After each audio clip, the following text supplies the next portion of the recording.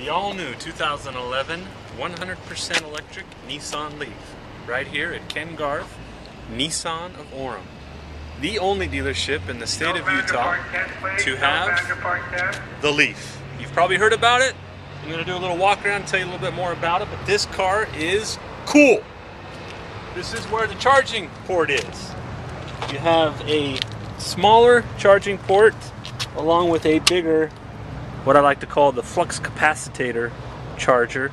You have to wait till lightning hits, but it'll charge it real quick. No, it's actually got a, this is for future charging stations that'll be able to charge this in 20 minutes. As of right now, we have this standard charger. This is called the trickle charger. The trickle charger's right here, charging the vehicle on just a normal 110 outlet. This is pretty slow because it's a trickle charger. So about from 0 to 100% is going to be about 16 hours. But keep in mind, most of the time you're going to be charging from probably 50% to 100 because the range of this car is 100 miles.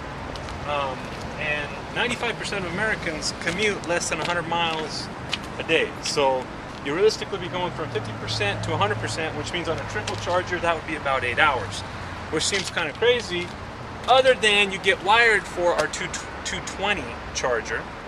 And our 220 charger uses the same hookup right here and then charges from 0 to 100% in 8 hours. Now, if you're at 50% to 100, it's going to be roughly 4 hours. Plug it in when you come home from work, while you're sleeping, you come back up and the car will be charged. Now right up here, you can kind of see it's cool. It's got 3 lights. And it's just like kind of your cell phone battery. 2 of them are full, one's flashing, which means that it's basically 2/3 full with the last third still charging, blinking. When it's fully charged, they'll all be fully lit. And then the car will stop charging on its own, which is pretty cool.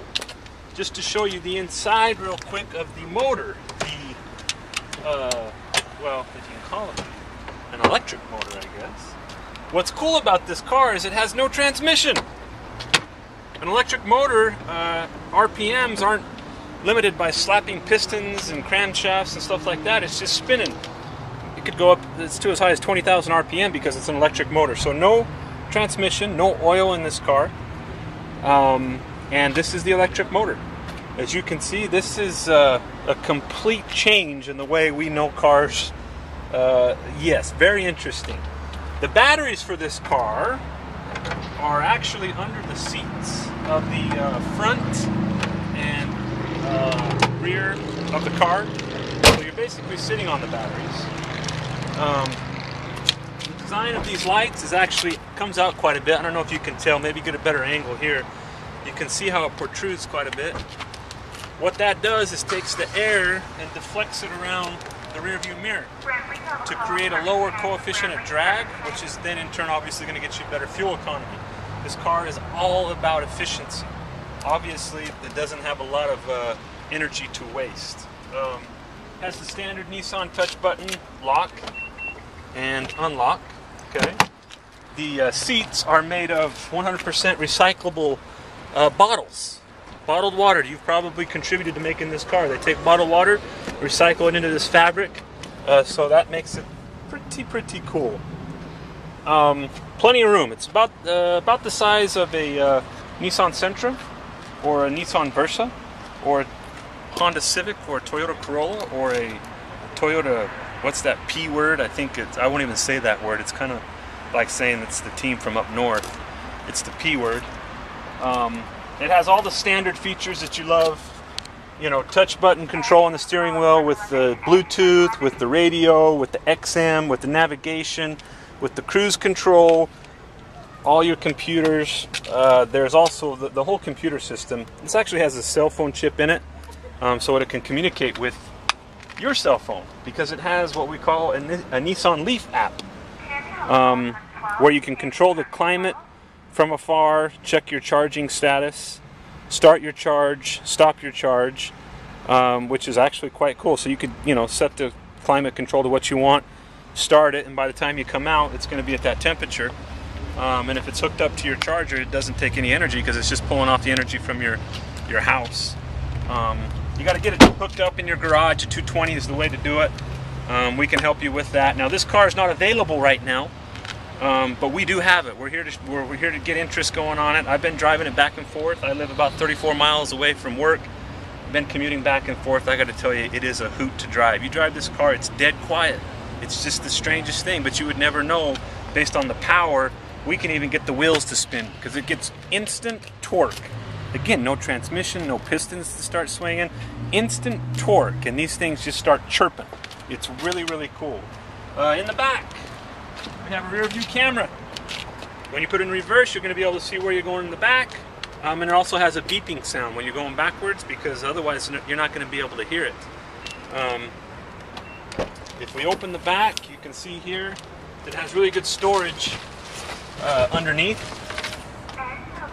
You can take that out and even have more room, but those are little cargo compartment to keep yourself organized. This is what comes, you put the trickle charger in there. I've got it out there charging right now. I don't have a 220 charger right now. I've just been using the trickle charger, and I charge it when I get here and I charge it at night, and I've never had a problem even with just the trickle charger, and I'm commuting about 70 miles a day.